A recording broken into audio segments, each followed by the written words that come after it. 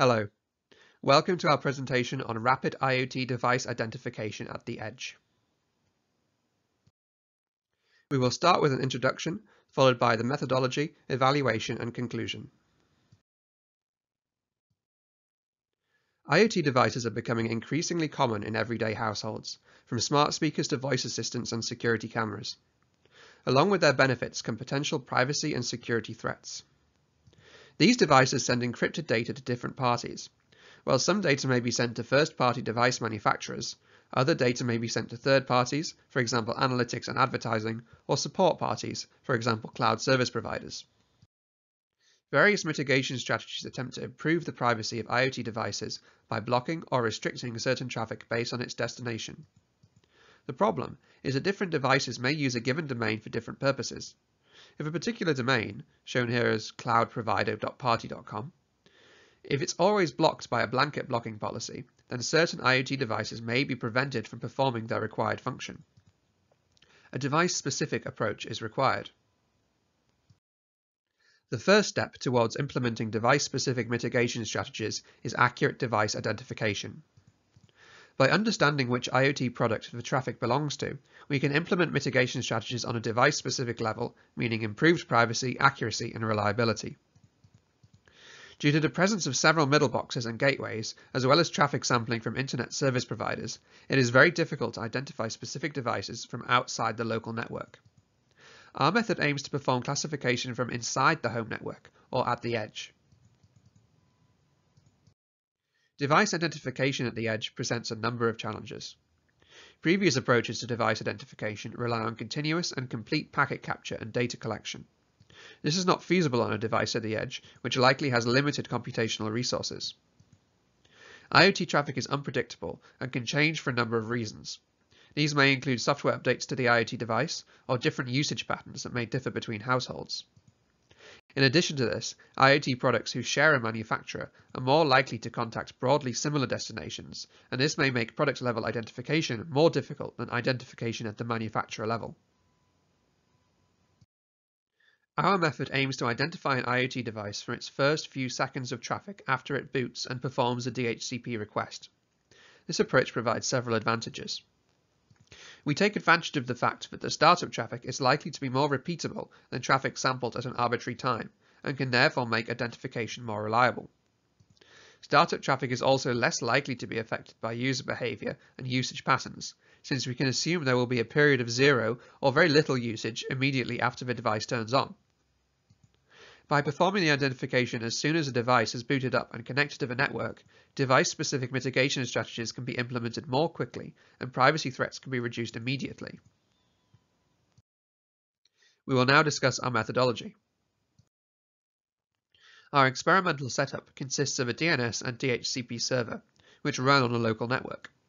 The IoT devices under test comprise 30 different products from 27 different manufacturers, chosen for their popularity and prevalence in households. The power to each IoT device can be turned on and off individually through smart plugs, which can be controlled through a series of support scripts. To collect data, we turn off the IoT device through the smart plug and turn it back on again. The DHCP request from the newly booted device triggers the logging of the DNS queries for a certain number of seconds, known as the time delta. We conducted 51,000 controlled data collection experiments in this manner. Once the raw data is collected, it is pre-processed in order to generate the dataset. The number of possible destinations, or URLs, is very large. To reduce this to a more manageable set, we compute a hash of a destination and assign each hash into one of H buckets, where H can be varied across different experiments. H is known as the hash resolution. This process loses some information given by the domains, but also effectively obscures the domains through the use of a non-reversible function, which goes some way to improve privacy.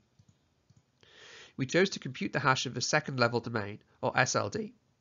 By only considering the SLD, we effectively group similar domains, e.g. time1.google.com and time2.google.com, together, as they will hash to the same value.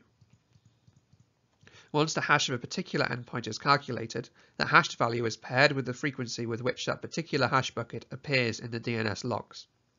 This makes up the only features in our training dataset. The dataset is split into training, testing, and validation data with 60-20-20 split respectively. Neural networks were chosen as a means to learn traffic behavior, since we should consider not only the contacted destinations themselves, but also the patterns in which they appear in the time domain. To maximize accuracy, we explore the design space of neural networks to find the configuration that yields the best categorical accuracy.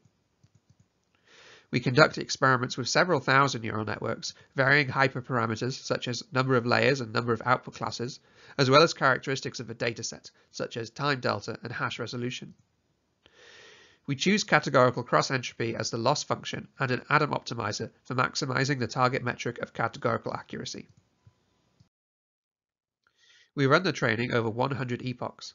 However, we use early stopping to speed up training. Typically, the training is concluded around 17 epochs. We will now discuss the evaluation. The neural network was able to predict devices at the product level with an accuracy of 82%. This particular neural network comprised of 2 hidden layers, and the dataset contained 30 seconds of DNS traffic hashed with a hash resolution of 32. The confusion matrix shows a number of testing data points that are classified and misclassified, with numbers along the main diagonal representing accurate classification.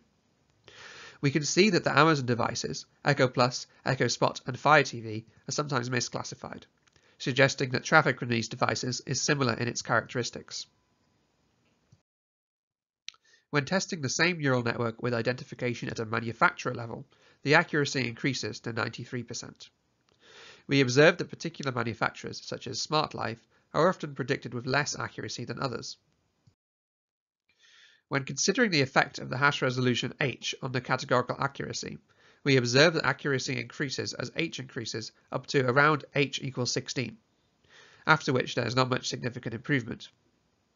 When identifying devices from a larger set of classes, it may be necessary to increase this value as the number of destinations increases.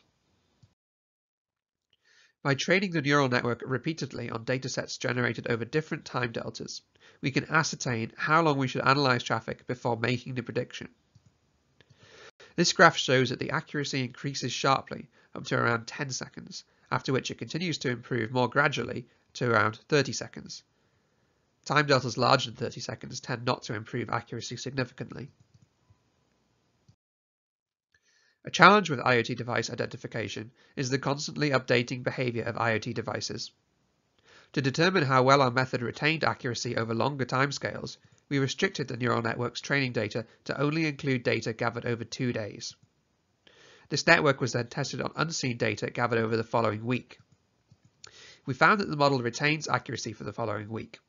By only considering the SLD, we build a generalized model of a device's DNS activity, which is likely more robust to minor changes over time. Conclusion. Some of the possible future directions for this methodology include periodically retraining the model to account for traffic changes over a longer timescale.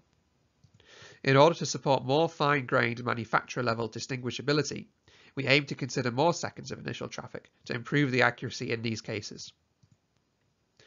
There may also be scope to implement a crowdsourcing approach, where changes in model weights from locally trained models are shared between home networks to benefit from information from a much larger dataset.